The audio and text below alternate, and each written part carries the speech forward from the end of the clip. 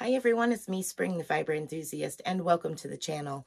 This is the second part of our 3 parts to making this jumper.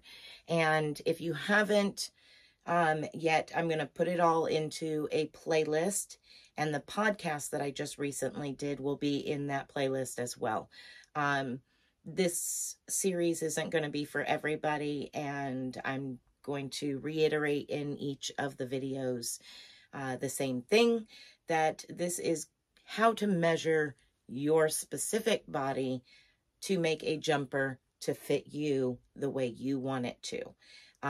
Now, part 1 went over the front and back panels. Today, we're going to be going over the sleeves and how to do the sleeves. Now, this is a box style jumper, and if you want to taper it in and you feel comfortable decreasing and increasing for that on both panels, you're more than welcome to do so. I'm kind of square, so that fits for me. All right, so now we're going to get into the sleeve part. And again, we have our trusty measuring tape. We're going to find the edge of our panel here, and we're going to find out where it sits. So by now we have it in a shirt, so we can put it on, and you can see where the edge of your panel sits on your shoulder. Then you're going to take your old trusty measuring tape and you're going to put it on that spot, and you're going to measure down your arm to where you want your sleeve to end. Now, if you want that sleeve to go straight down, fine. Absolutely no problem. Measure it that way. Measure it all the way down your arm, and wherever you want it to stop, you're just going to go around and around and around and around until you're all the way to the end. Just keep measuring as you go. So that is a little bit of how I measure for a sleeve. Now, if you're wanting to taper your sleeve and bring it so that way it comes down nice and even all the way around, and you get down to this point here, just before the very end. It's pretty wide, but not as wide as up here. What you're going to do is gradually do decreases, even decreases. So measuring down, you know that at your elbow, you're going to want to start to taper a little bit, because down here is going to be a little bit smaller than up here. Your forearm versus your bicep or bat wings. So you're going to want to start to taper a little bit at the elbow. And how I did that for this one was every 10 stitches.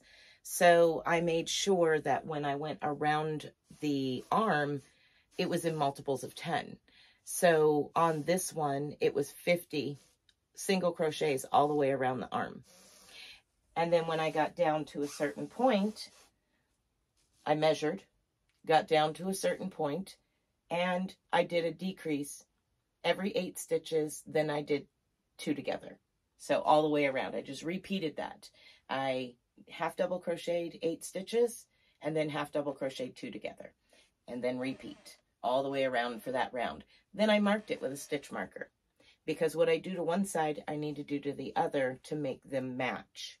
So again, I start on the other side. I start with 50 single crochets all the way around the armhole, and then I work my way out, measuring as I go as to where I place those decreases, counting my rounds, things like that.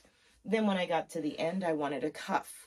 So what I did was decrease every single 2 stitches down to comfortable for over my hand, and then I placed a ribbing, which I will show in the video as well, doing the ribbing and that last round decrease. So that is how I measure the length of the arm. If you want to go the other direction and make a bell sleeve and make it flare out. You can absolutely do so by increasing the stitches the same way you would decrease every so many stitches, and slowly do that over, you know, inches. Continue to increase. Now, in these videos, as I've said numerous times, these ain't going to be for everybody, and this is going over basics and giving you a lot of different ideas to play with, not just one. I chose to taper my sleeve in for this one. In the video, I go straight out because it is on a baby. I go straight out and then decrease down and put a sleeve on. I've done that before on others, and it gives you that big poofy puff sleeve. That's fine too. I happen to like that as well. It's all in your own personal preference in how you're going to work this up. So this, again, is entirely up to you. You don't even have to add sleeves. You can do just the front and back panels and leave it at that. Do it in cotton, make it a cover up. Again, with the collar, that'll be in the next video, and it is up to you whether you want a collar on it or not, or if you just want to trim around it and clean up the edge, even better, fine. If you want to put a turtleneck on it, that's fine too. Completely, entirely up to you. So that'll be in the next video. This was just going over how I measure for my sleeves, how I get, you know, it tapered, just some overall ideas as to how to do a sleeve for you and how you want it. So that is the sleeve part.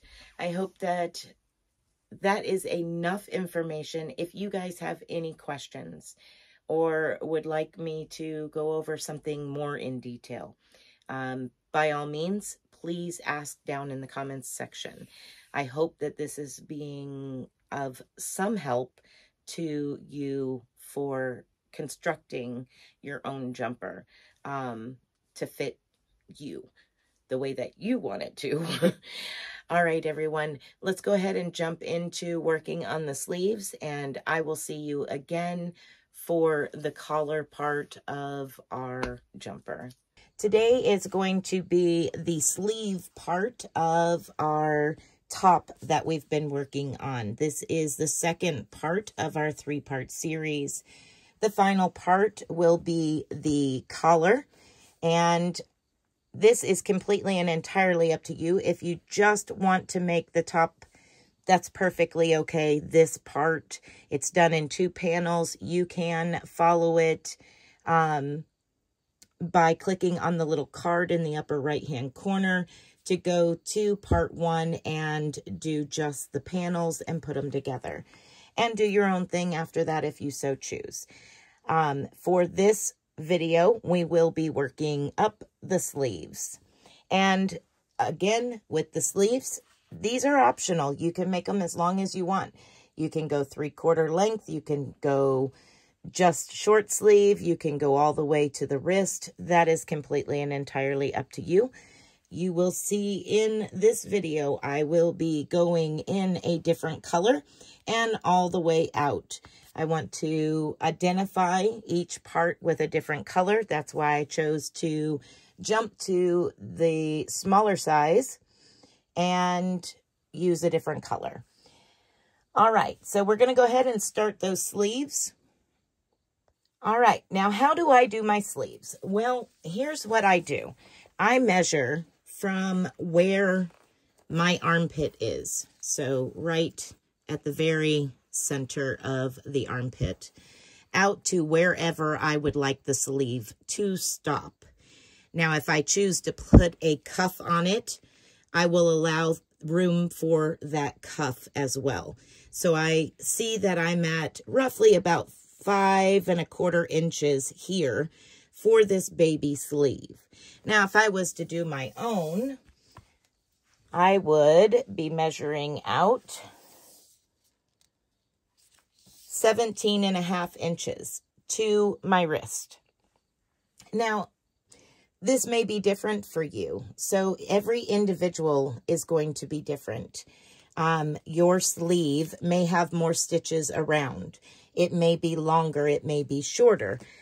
Basically, the idea of this tutorial is to show you how to pick up your stitches and attach a sleeve in the round and continue making the sleeve. Now, we will be making a straight sleeve. There will be no decreases or any type of major flare, except for a cuff at the very end.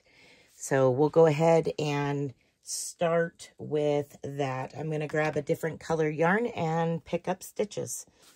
Okay, so I chose a variegated or a self-striping, actually, yarn to work this up, the sleeves and the collar when we get to that point.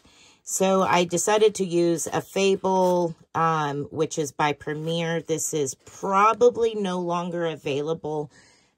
Just a little insight there. It was in a mystery bag several years ago now, and I've had it sitting on the shelf. Now, this is a 3-weight. And I decided to go with it since the Caron that I used, the vintage Caron that I used, is very similar in size. So you can see here, the yellow is the one that I'm going to be using, and the Caron is the other one. Okay, now I will start with a slip knot on my hook. Or should I say, placing my hook into a stitch. Now I'm going to find the most center stitch of the armpit. Now I have this tail that I need to sew in yet, but I want to find the most center stitch here. And now I can place the slip knot on my hook. I'm going to pull that through like such and chain 1. Now for this, I'm going to go back into that same stitch and single crochet. What I want to do is create a base to work off of. So I'm going to work my way around finding the next stitch and single crochet, and the next stitch, single crochet. And I'm going to evenly disperse these single crochets around. So here I have a double crochet. I'm going to place 2 single crochets into that stitch. Then I'm going to find the next available stitch and single crochet. And you're just going to continue to work these single crochets all the way around until you have reached the end. Now, when you come around to the end, you're going to want to check the amount of stitches and jot that down. Because what you do to one side, you're going to have to do to the other. So if you have 60 stitches on this side, you need 60 stitches on this side. So that way the sleeves are equal. All right, so I'm just going to continue working around this sleeve, placing the single crochets, giving myself a good little base to work off of. We're going to be doing a simple half double crochet sleeve all the way around and around and around until we have reached the length that we need. But I like to start with a good foundation, something good and solid like a single crochet round. So I'm just going to continue working until I have reached the end of it and slip stitch to my very first single crochet.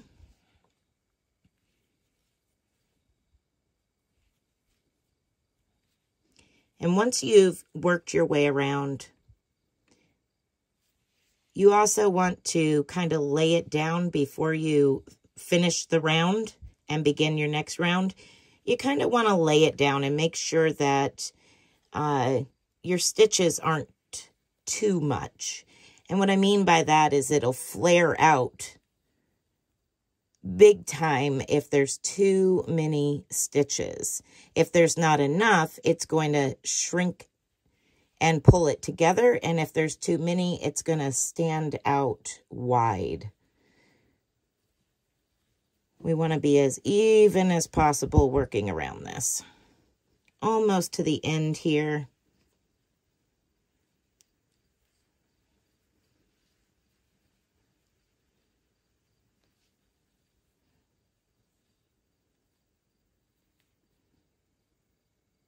Last couple of stitches.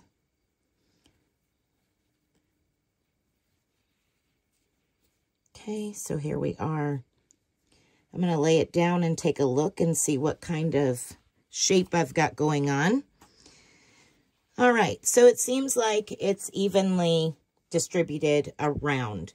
We're not big time flaring out like this, and we're not shrunk in like this where it's pulling that sleeve together. It's laying nice and flat. No issues with it being too many stitches or too little stitches.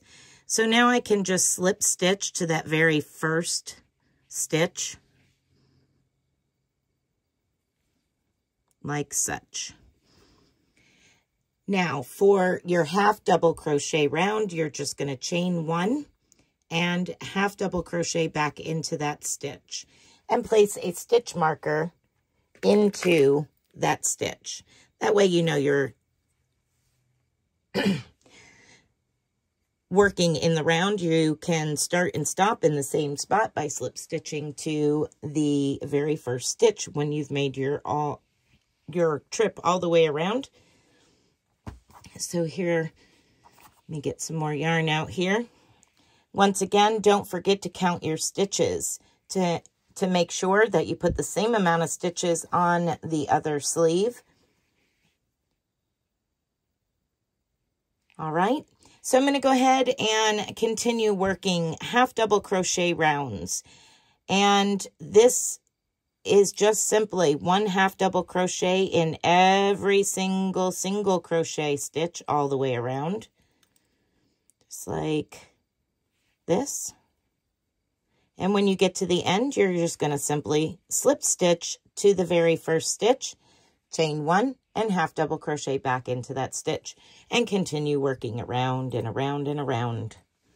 All right, I will meet up with you when I have reached the sleeve length that I want this sleeve to be at. Okay, so once you have the majority of your sleeve, the length of it that you want, and you want to put a cuff on it, we're going to do a real simple cuff, and we're going to do a simple 1 round decrease and then do a relief stitch cuff. So this is what it's going to look like here. Now, of course, on the bigger ones, you know, on a bigger sleeve, a bell sleeve is nice. But if you don't want that, you can decrease every so often. You just need to make sure to jot down your notes if you decide to start decreasing on the sleeve. And just take notes as to where you're decreasing so you can replicate that on the other sleeve and slowly make it smaller. That's just kind of all in personal preference. I'm just going to give you a basic way to do a sleeve, which is these half double crochets. And now I'm down to the point where I have the amount of sleeve that I wanted. And now I'm going to do a simple 1 round decrease. Now for this, all I'm going to do is half double crochet 2 together all the way around for 1 round. So I'm going to zoom in a little bit. So I'm going to yarn over and I'm going to go into that hook, yarn over, pull up a loop. I'm going to go straight into the next stitch and yarn over and pull up a loop. I've now got 4 loops on my hook. I'm going to yarn over and go through all 4. I'm going to place that stitch marker back into that stitch there. And now we're going to repeat that all the way around. Yarn over, go into your next stitch, yarn over, pull up a loop.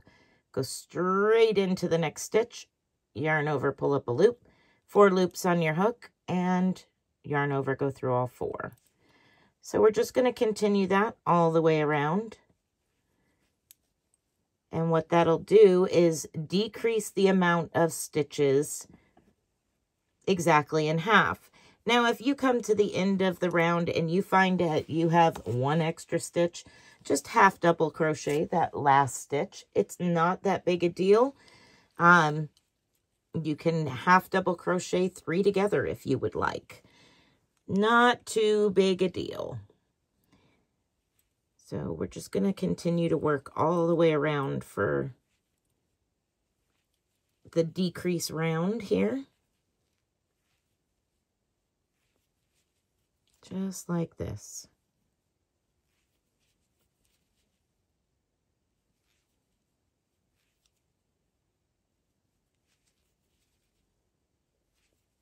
Coming up to the last 2 stitches here of decrease. Just like that. Going to remove that stitch marker.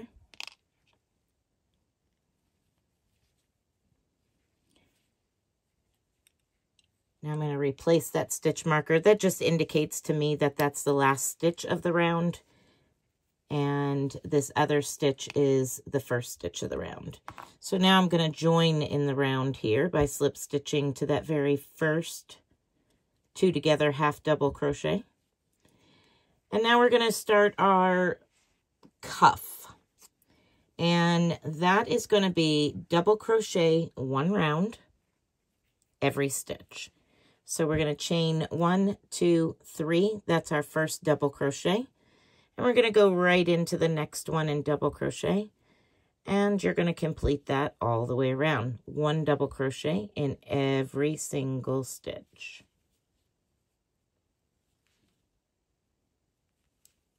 Just like that.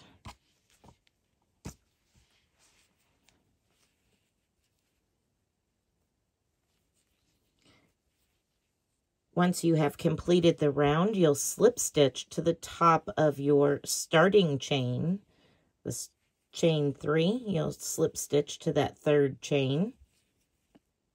All right, coming up to the last stitch of the round here. 1 last double crochet.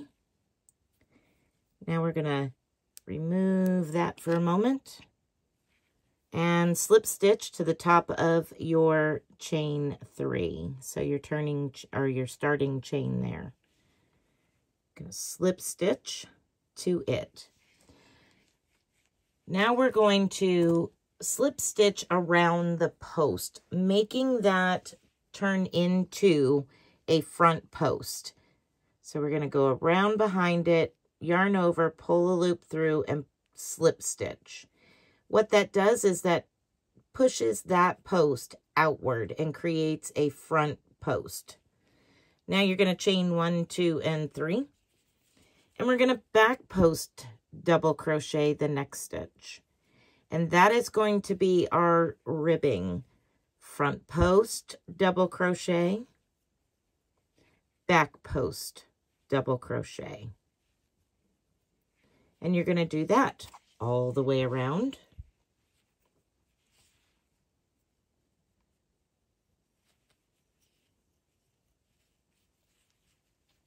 Once you've made it to the end of the round, we're going to create a front post right off from the very beginning. We're not going to slip stitch to that first beginning chain. We're actually going to go in behind the chain, yarn over, and pull up a loop. That turns it into a front post. Now we're going to slip that stitch and chain 1, 2, and 3. And then we're going to repeat our pattern. Back post your next back post, and front post the next front post. So you're just going to continue to work around. And for this particular top, that is all I did. Now you can make your cuff as big as you want. As far as length, you can make it several inches long if you so choose. Make it a really long cuff. There's so many things that you can do. as far as being extra creative and making it your own.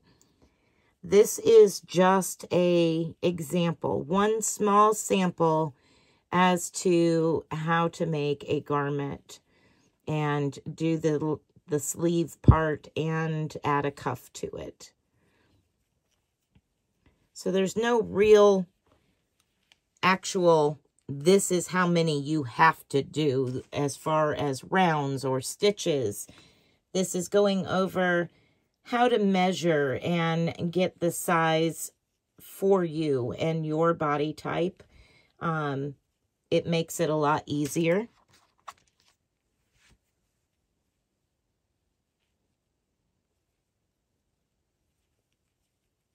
To make your own garments when you are measuring your own body and using those measurements to design your and make your own garment as far as tops and stuff. Okay, coming up on the last couple of stitches here.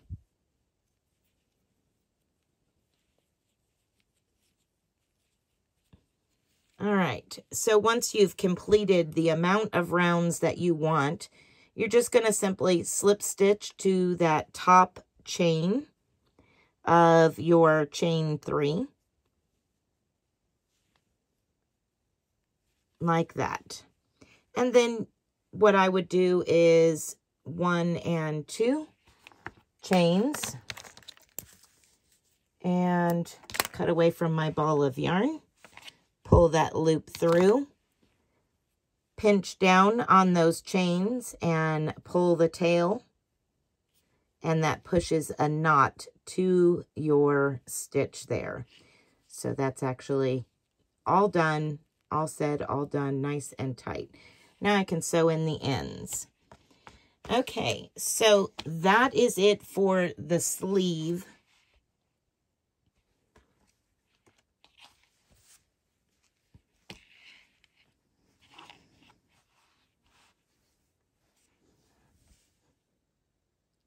So that's it for the sleeve. That's all there is to making the sleeve with the cuff. Now this is a poof sleeve because you have a decrease at the very end, but it's very straight. As I said earlier in the video, you can alter that however you so choose. You can do decreases along here. You can do decreases on the top and the bottom every so often. Just remember, whatever you do to one side, you have to do to the other in order for it to match up correctly. Super easy to add sleeves once you get the hang of it. Everything is new the first time you try it, and getting used to this new technique may be a little tricky at first, and that's to be expected. But after that, you should sail right through adding sleeves to any of the garments that you are making. Part 3 will be our collar. We will come back for part 3 and start working up a collar for around the neck area. Now, if you have made this to this point and you don't want to add a collar, that's perfectly okay as well. But you might check it out if you want to add a collar to something later on. I will see you in that video, and be blessed, be a blessing, and until next time, bye for now.